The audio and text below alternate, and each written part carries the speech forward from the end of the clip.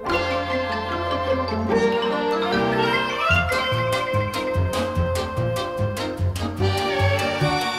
everybody, it's Chris Eads, Wootini from GayGamer.net here with another weekly video podcast.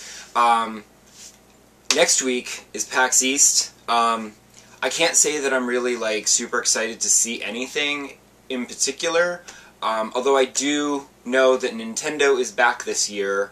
They skipped last year, which was upsetting.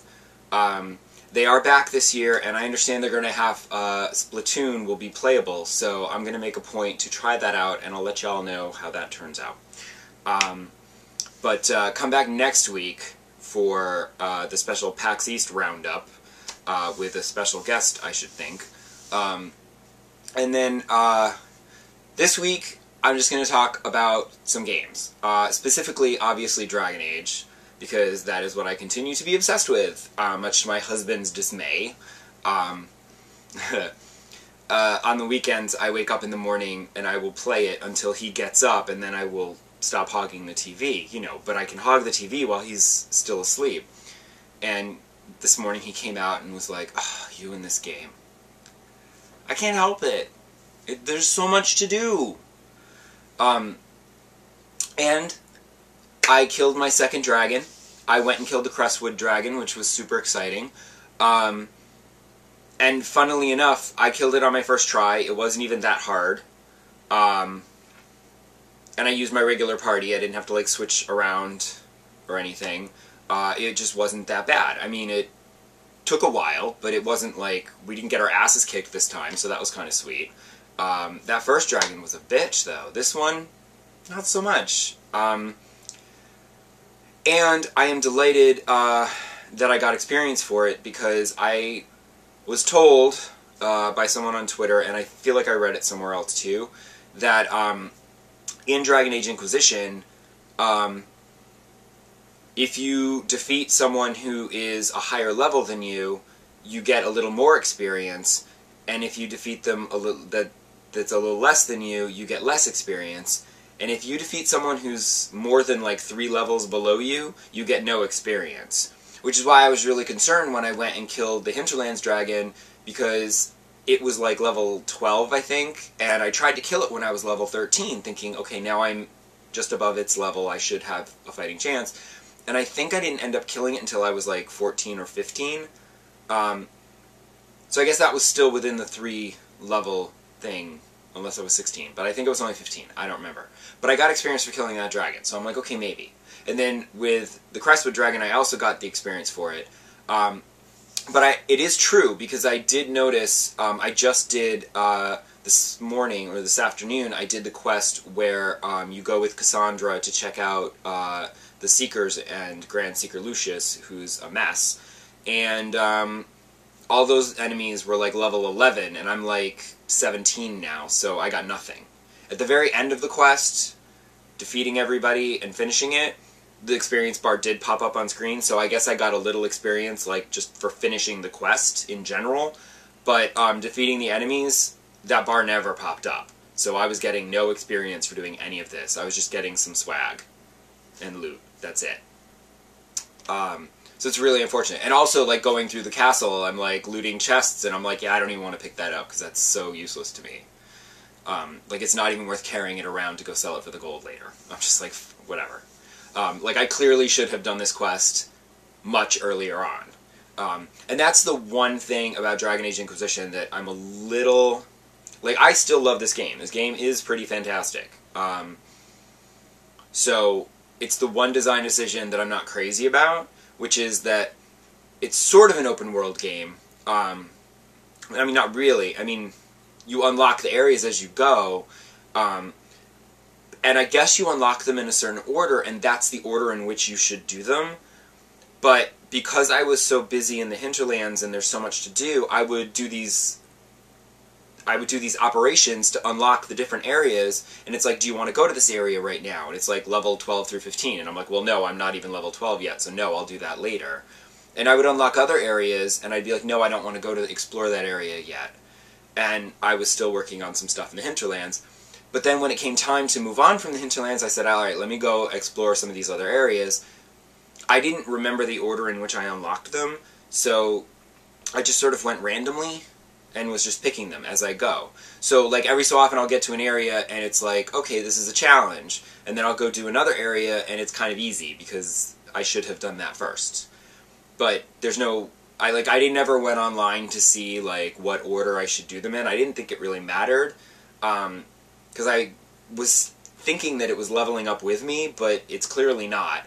So, yeah, I kind of wish that I had, like, done them in the order in which I'd unlocked them, either as I unlocked them or else like checking like an online walkthrough to like make sure that I did them in the right order, because now if I go into some area where they're like 4 levels below me, I'm not going to get any experience for killing anything, and that's just going to be kind of a pain in the butt.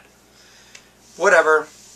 I'm still playing it, and I'm still loving it, even with that, so hopefully I don't need that experience when I get to the end of the game.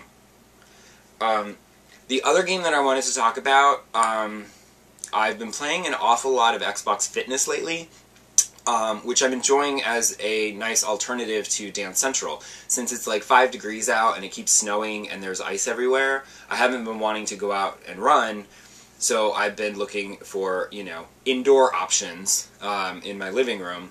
And, you know, Dance Central is fun and all, but it's just Dance Central over and over again. It's like, you know. So I appreciate Xbox Fitness for giving me some variety of different workouts, and there are a good number of workouts that are free with Xbox Live Gold, but the ones that you have to pay for, they're like crazy expensive. And there's no like demo. Like there's a Zumba workout that's like a series of like 7 workouts, but it costs like $80 or $60 or something. And yeah, you're getting a good deal because you're getting like 7, probably 20 to 30 minute workouts, and that's great. But I'm not shelling out that much money because I don't know if I'm going to like that workout. I'm like, give me one demo Zumba workout so that I can try it, get addicted to it, and then I'll go buy the others. Because some of them, like there's this one aerobics workout that I can't do because I don't like have that much space in my living room to move around in. It's also really complicated, which I don't like. But I've really enjoyed like the kickboxing ones, and the Mosa fight workouts are really good. Like there's a lot of good free workouts that you can do and not have to spend any extra money. And I like that it's also like a game, you know, and as you go through and you do the exercises, you sometimes challenge yourself. You're challenged to beat your own score or your friend's score, and that gets you bonus points, and it's really cool. I will say that I would like to be able to download the workouts to my Xbox One hard drive, just as a suggestion, because Saturday I was doing the workout, and I literally had 5 minutes left in my workout, and it froze, and then it lost connection with the Xbox Fitness server, so I had to start over. And I had to start over and like fast forward to that point to because I wasn't going to do it again.